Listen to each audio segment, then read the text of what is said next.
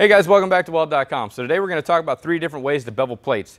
So whether you're in the shop or the field, and what you have access to is going to play a major factor in that. But I just want to show you 3 different types or 3 different methods of getting the same end result, and then we can talk about some of the advantages and disadvantages of each process along the way. So first we're going to start off with oxyacetylene. Then we're going to move into a grinder with a heavy abrasive disc.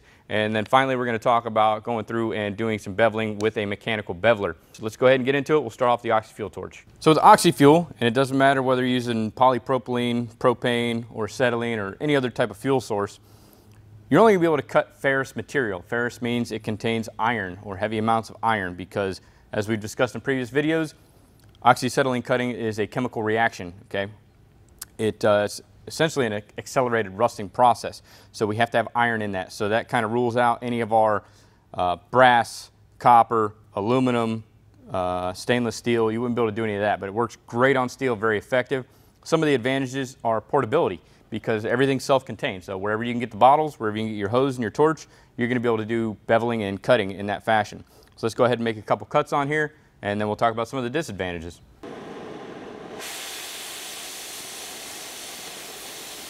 All right, so as you can see with oxy-fuel cutting, it works well. However, there are some inconsistencies in the cut. And then I would imagine that if I put a protractor up against there, angle's relatively close for freehanding it. Obviously, you can use a track cutter to improve accuracy and speeds and repeatability on your cuts, but then we're looking at additional expenses. And sometimes they're kind of pain in the butt to drag around the job site. They get heavy. But if you're working in the shop, that shouldn't be an issue. I would recommend if you're going to be doing any flame cutting and you want to get the consistent results, go ahead and use a track cutter. Again, you're adding some additional expense to that. In addition, we have some post-cut cleanup. I have a little dross on here that I have to get rid of. So I'm going to have to use a grinder on this to clean that angle up and then get rid of that dross. So that's oxyacetylene. Let's go ahead and move into an abrasive wheel.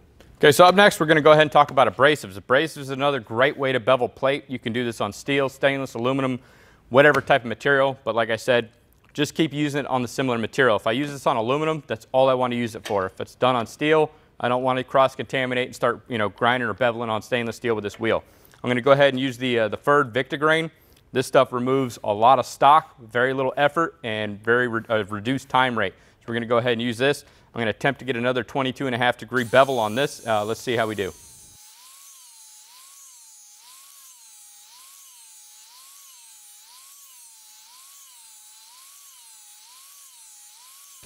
All right, so as you can see, we got a nice clean edge, so improved cut quality than what we did with oxy-fuel. Although with oxy-fuel, we'd be able to cut that off and then hit it with a grinder. I've just taken that additional step out of this process. So it's pretty quick with the Victograin disc. Works pretty efficient, but if I had long sections of this stuff to do, probably wouldn't be the best method. Let's go ahead and move on to the nibbler. Okay, so this is a nibbler. So essentially what this does is it allows me to bevel plate mechanically. It's nice, portable, it's not too heavy.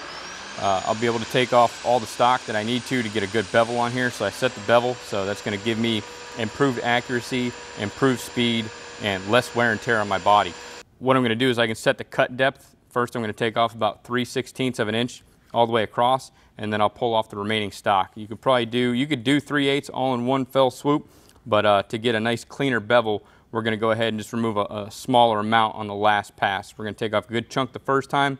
Second pass, we're going to go ahead and get it all cleaned up and then should be ready to weld. So with this dial up here, I can simply raise and lower the cutting attachment that's on the inside. So that's what's going to allow me to improve my accuracy as well, because I can actually dial in exactly how much stock I want to remove with each pass. Now this is all in metric. So my friends across the pond are going to love that aspect of it. Standard people, we're going to have to go through and figure out the metric equivalent. So it's not too bad. About 3 millimeters equals 1/8 of an inch. So for 3/8 plate, you can actually set this to 9 millimeters, and you can take it all out in one fell swoop. These cutting bits right here, these are replaceable, so that's an advantage. You can actually, each blade has 4 cutting edges on it, so you can rotate each one through. Now this is a universal set, but there's also aluminum and stainless cutters as well. But this will work, these universal ones will work on steel, stainless, and aluminum. But if you're doing a lot of stainless steel or a lot of aluminum, I would highly recommend switching over to the appropriate cutting bits for that.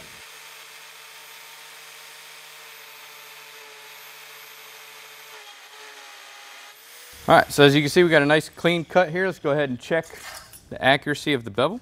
Okay, so it looks like we're right at our 22.5 degrees. So we've got improved accuracy overall. Speed seems to be a lot better. And then compared to using a grinder, I'm not wearing out my arms all day. So if you have longer sections, I mean, this is just a 6-inch coupon. You know, if you have 15, 20 feet or better of weld, I would highly recommend using a nibbler over a grinder, obviously, or even a track torch. This is going to be much faster. I have less cleanup to do afterwards once the cutting's done. All I have to do at this point is remove the mill scale and clean up the back, and we're ready to go. All right, so obviously some of the disadvantages we're going to face with this is price point. This one right here goes for about $2,500. It does have a smaller version, or a little brother if you want, that goes for about $1,800. They're both available on Amazon. If you guys are interested, we'll drop a link down in the bottom. What I like about it is the accuracy. So it's a lot more accurate than trying to run it with a grinder. There's going to be a lot less fatigue associated with it. Anybody that's ran a grinder for any amount of time, you know, if you run that thing 6, 8 hours a day, it just starts tearing up your forearms, your hands start going numb. You're not going to have that. All the weight is actually on the plate that you're cutting, so you're just, you know, pulling the trigger and pushing it along and then making the adjustments, you know, as you make each cut. The big difference between the smaller version of this and this one here is the cutting depth. So if you're going to do bigger, thicker, heavier plate, I would recommend this one.